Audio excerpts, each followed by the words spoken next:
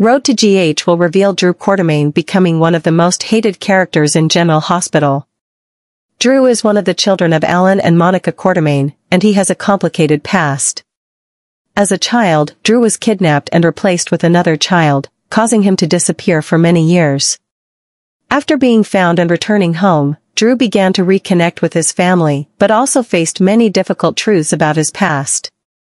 Drew is a very complex character with many different facets.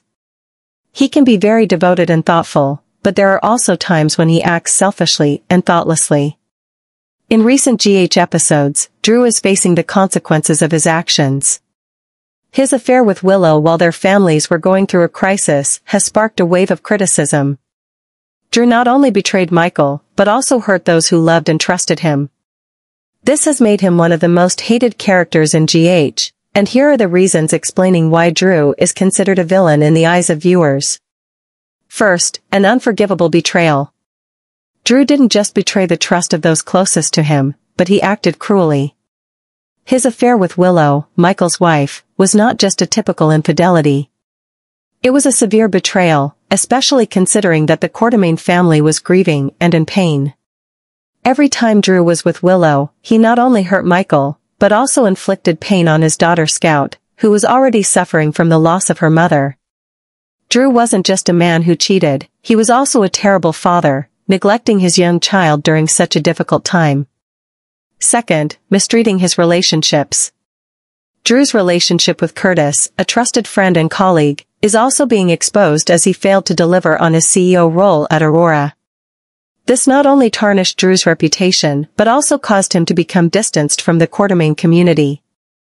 He deceived his loved ones, making them feel abandoned. Third, maintaining a fake image. Despite being a public official and a successful businessman, Drew's actions have made many question his integrity and morality. Drew constantly builds the image of a man of principles and reliability, but his actions contradict this entirely. He portrays himself as someone dedicated to family and community, but in reality, he is only hurting everyone around him. The audience feels deceived by his false persona and can no longer tolerate how Drew pretends to be upright while he is stabbing those who trust him in the back. Fourth, the actions of an immature man.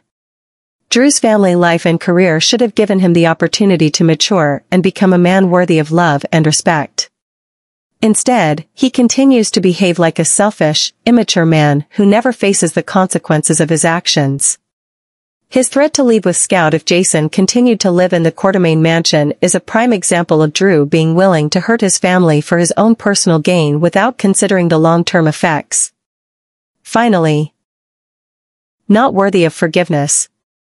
Drew seems to never take responsibility for his actions.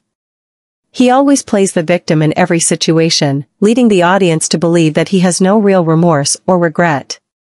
This makes viewers feel that Drew doesn't deserve forgiveness or understanding because he has never truly examined his own mistakes.